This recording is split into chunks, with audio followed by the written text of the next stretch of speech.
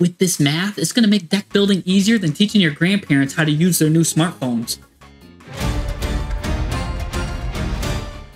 Hello mathematicians, today we're going to be breaking draw 2 cards with real math. Yes, that's it. We're going to be jumping right in, and for those of you that are confused as how can we break draw 2 cards, take a look at all of these. They all have one thing in common, and that's they remove something to draw 2, right?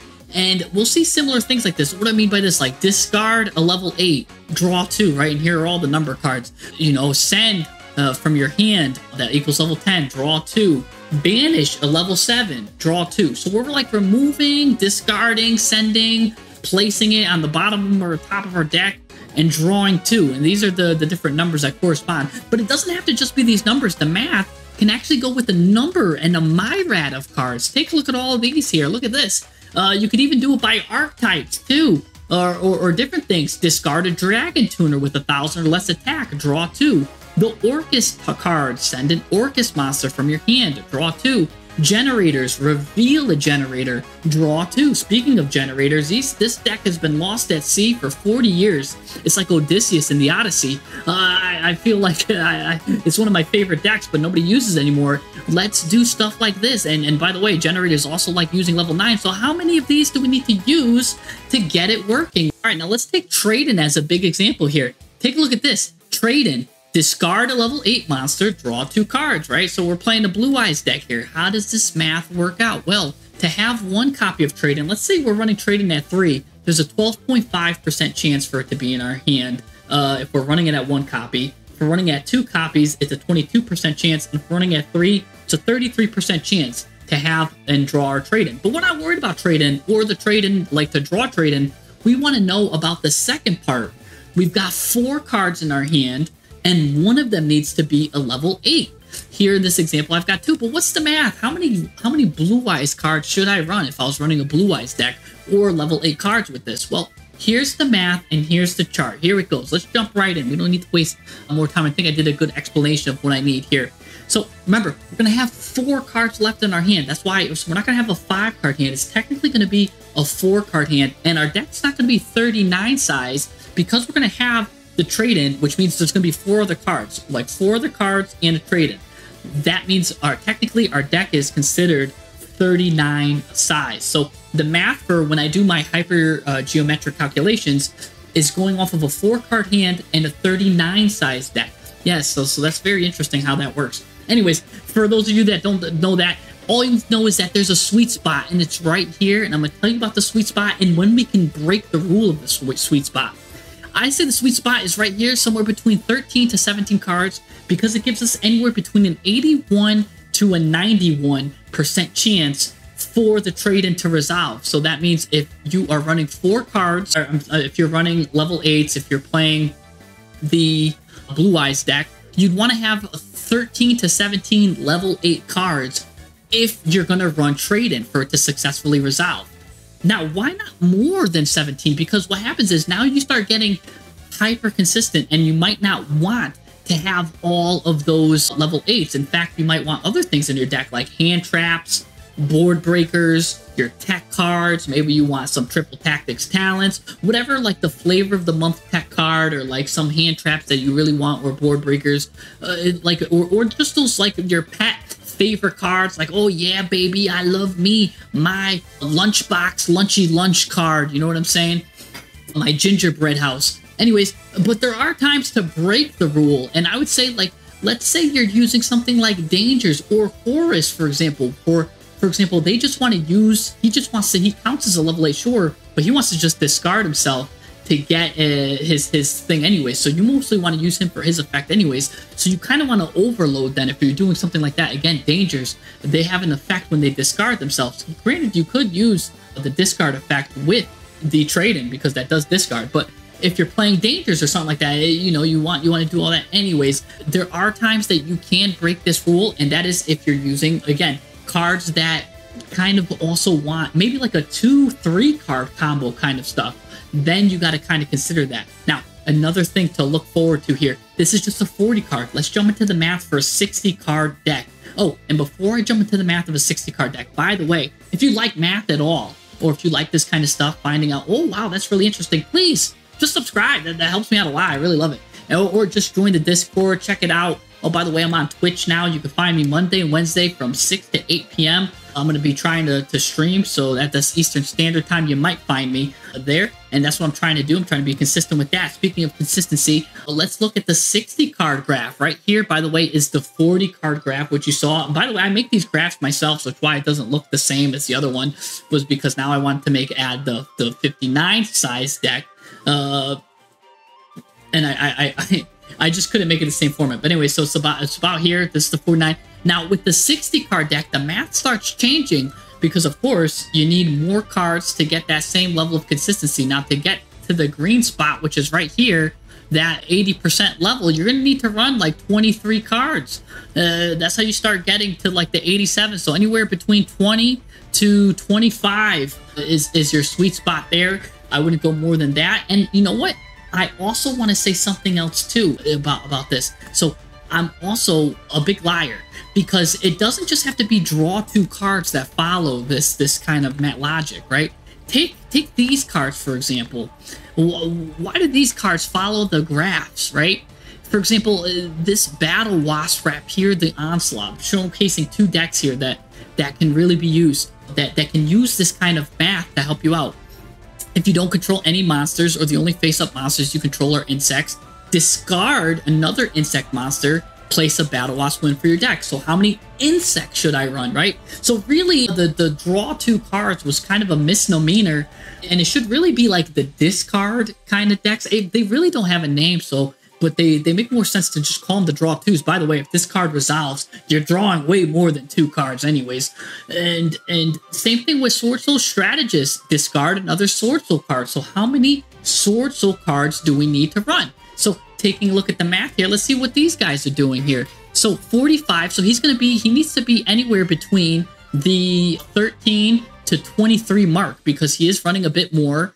And so yeah, let's see. Let's count his insects, because to resolve this, you need insects. 1, 2, the maxes are insects. 3, 4, 5, 6, 7, 8, 9, 10, 11, 12, 13, 14, 15, 16, 17, 18, 19. I got a nice kaiju there.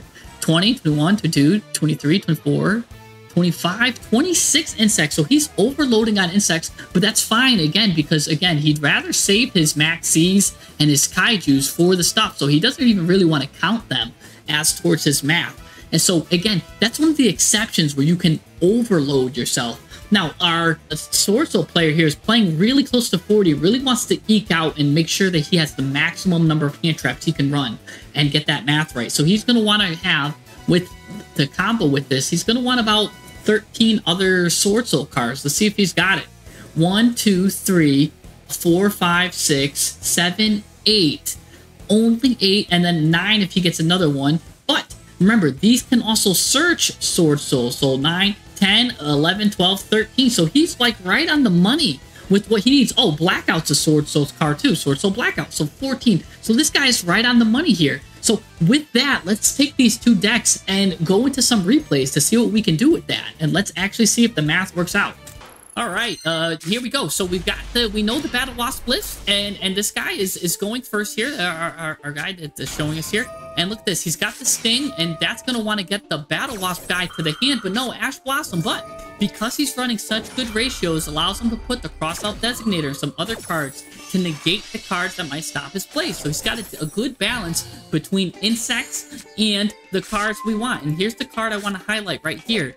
If you don't control any face-up monsters or only insect monsters, which he's got, you can discard another insect monster and place the Battle Wasp win. This is kind of like, even though he's not that spell card where you discard 1, draw 2, it's going to kind of be like that. Because look, we're going to discard the insect, the math there, and let's count how many cards this is going to draw him. Look, that's 1 insect. And by the way, Pin is going to come out. Pin's going to do something, taking 200, tax him for 200, and again, that's going to activate again. So now he's drawing 2, and there you go. So it's like the draw 2, discard 1, and now here comes Sachi, the Ceremonial Bow. I have no idea what this guy is going to do, but we could treat it as a tuner when he's synchro summoned. That's all I know, and I guess he makes the Battle Wasp whim jump in and out like me if I was playing hopscotch or jumping in those like jump rope circles. Anyways, we're gonna go into Diablantis here. That sends an insect to the graveyard. I remember that. And then Praying Mantis will give us a token. Oh yeah, here we go. Token right there on the side. That's where I like to put my tokens too. I don't know about you. And here we go. This is the activating again, because again, whenever a Battle Wasp monster comes out, it can activate. You just get to add something with lower attack than that. So, again, more Battle Wasps are getting added. I've never seen so many Wasps in my life. I feel like an experienced farmer would be so happy here. And here comes the Revolution. Battle Wasp Revolution. Never seen this card in my life, but certainly he's starting a Revolution, trying to show us that, indeed, with Mac, you can use insects. And here you go. This guy's trying to use now Picofanilia. Is that how you say that? Picofalina. That's how you say it. Picofalina. Never good with names, but what you are good with is throwing these back. And whenever you see a Resonant Insect on the field, you know you're going to go into some crazy stuff. Because this guy's looking like he's just going back to Armor Horn.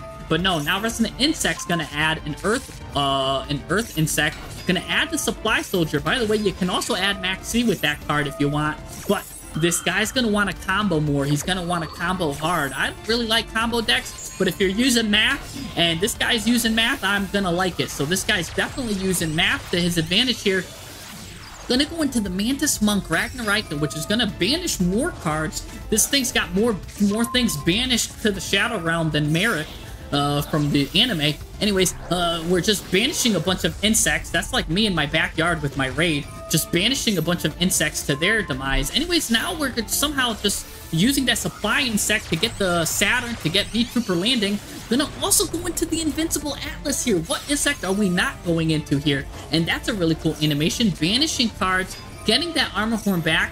And then when this guy, the Revolution, is banished, starting the Revolution, he can come back. That's pretty cool. And he, by the way, his attack goes up for every insect that's banished. We're going to finally fuse into this card. I have no idea what it does. If anybody knows what this card does, please tell me. I know none of you have seen this card before. If you do, you're lying, because let's read it together here. If everything you got are insect monsters, you can target 2 monsters on the field, including an insect you control, and banish them. So we're going to want to banish our own insect here, most likely, because when that's banished, it can special summon itself back.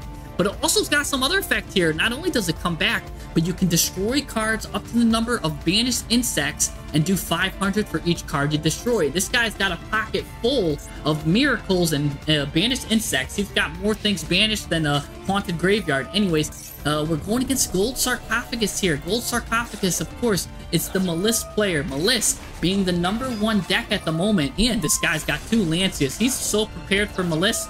He's more prepared than the Witcher is when he goes out hunting. Anyways, what are we gonna got going on here? He's gonna do more Malice. Surely he's waiting to pop off these until he does his own little banishing. So he's gonna do his little banish trick, right? He's like, first I want to show you my magic trick, and then I'll prevent us from banishing stuff. So here we go. This guy's gonna come back, starting a revolution. The huge revolution is not over, and we're gonna do a little 500 damage there. Oh, and because he was a Battle Wasp, the wind will activate. Now here comes Lancia, locking you into everything, but no! Oh, Crossout Designator, but we're gonna chain Lancia to the Crossout, so Lancia's still gonna go through, but oh, this guy's gonna get the last licks because he's still got a March here. The Malice is Malice, I should say, like Alice. Malice in Wonderland. I like to say Malice because it's got the 2 L's. But anyways, he's got the Splash Mage, so he's still comboing off. And I think we're finally all out of interactions here. That's all she wrote. Now this guy can go off to the races. What are you going to do for us here? He's got Splash Mage and Link Decoder. Probably going to go into Transcode Talker. Yes, of course. Transcode Talker can bring back Splash Mage, and of course Link Decoder can come back on the field. And this is how the Malice player climbs, the Malice player climbs. He's climbing like me over the fence in the schoolyard, in the backyard, going into Dragon, the Dark Fluid here. Dark Fluid can attack a number of times up to the different elements, and he can send a card, so he's going to be able to attack twice. Boom, bada bing, bada boom, getting rid of 2 guys there. And what else we got? Now this guy's 2 elements, by the way. He's Fire and Dark. Pretty cool. Gonna get that Armed Rebellion. But you could send something else to the graveyard here. Maybe you're gonna send in that Druid's Swarm. You should have maybe done that earlier if you could have. You should have done that maybe in the battle phase, because now this guy gets to use V-Trooper Landing, and he was able to use the Revolution. Oh no, and that gets to pop Remember, whenever that card gets used, you get to pop in. Oh no, we're back to the races again. This guy's already out, and he doesn't even need to do that. In fact, he's just going to show you that with mathematics, anything is possible. And there you go. That's how you use the Battle Wasp engine with math. You draw 2 cards, and you're looking good. Good job to our insect duelist there, and showing us starting a revolution with insects. All right, so here we go. We got our Sword Soul player here going. What are we going up against here? Our Sword Soul player is, Allure of Darkness. That's another good draw 2 card. We're going to Artifact Lancia it right away. We're going against Malice. Malice, of course, never has to worry about their numbers because the quantity that you play is always enough. Malice player is always lucky, always got enough darks in their hand. Anyways, he turned off that Allure of Darkness with Lancia. Lancia, by the way, just a side note, really good counter to add in your cards right now. And even though this guy did get Lancia, he is performing pretty well under Lancia because he's got Splash Mage. Splash Mage, of course, can get a Malice back. Malice, now, what are you going to go here? Going to go into the Red Ransom. Red Ransom lets her add the spell back that they want. Probably going to get that Mirror. No, I mean, the Maleficent Underground is what you're going to add. So, whoa. He's got 3 back row. That's too much back row for me. I'd be scared, but okay, we'll start off with here. A little bit of a juicy take here. And now we're going to go use this. That's going to be able to banish a card on the field. So right away, he gets to banish that. My light's flickering more. He's getting kind of nervous here. And what are we going to do here? There's Malice in the Mirror, so that's what I thought he was going to add. So he had Malice in Underground. So whenever I see Malice in Mirror added. But here's where the math checks out. My guy, the Sword Soul strategist here, is true to his name, had enough math to make sure that he had the Blackout in his hand. So he can extend, even after these 2 deadly disruptions. This guy's still going to be able to get stuff. And by the way, he's paying a hefty amount of life points, 1,500 life points paid. And there goes Underground back in there, and he's still got a card here. But here comes the strategist. This guy had enough cards, creating the token. And what are we going to go into here? We got to go into an 8. And, of course, the new card here, Mola. Mola, how do you say this? Adhara actually gets to do a couple of things. Change blocks from the Ash as well. So just in case you had an Ash there, chain blocks this so you could get the Infinity here. Tengi Infinity at that. Oh my gosh, and now this is off to the races. This guy's got everything he needs. He also has a Nemesis Protoss in his hand, which is probably active now. It's definitely live, and here comes Baron de Fleur to try to turn this game around because Malice got to do what he wanted. Oh, and yes, we're going to turn this on. Nemesis Protoss getting turned on as well. But now here comes a lot of this stuff to counteract, to create a big, deadly board. Look at this, trying to create a nice, hefty defense because if the Malice player gets to go activate on this turn, surely he's got so much follow-up. So we got to destroy something on the field. He's going to try to use that. And then, no, Baron is going to counter that, but then he's going to get counter that, and then Baron's going to counter the counter. A lot of over-the-counter stuff here. I feel like we're at a pharmacy. All of this countering going on here. We're in a nice, deadly boxing match. And wow, this guy did have an Ash Blossom, so this guy did do a lot of good chain blocking. But by the time the Ash Blossom now comes out, all the chain blocking was too much because when Protoss activates, you select Dark and everything gets here. But it doesn't matter that you're going to send that card to the graveyard because look at this. These 2 cards add up to enough damage where everything's done. And that's how you do it. That's the power of math. That's the power of Pine-Sol, baby. I hope you guys like this these replays and just use the math. Use the chart to your advantage. You want to run, again, those specified quantities of cards. I would say about the 40 card deck, you want to probably run around 14 cards there. And then if you're going up to the 60 card deck, you're using like a 2-3 card combo deck, more like 23 cards. Anyways, I hope you guys like this video, and I'll see you guys next time. Peace.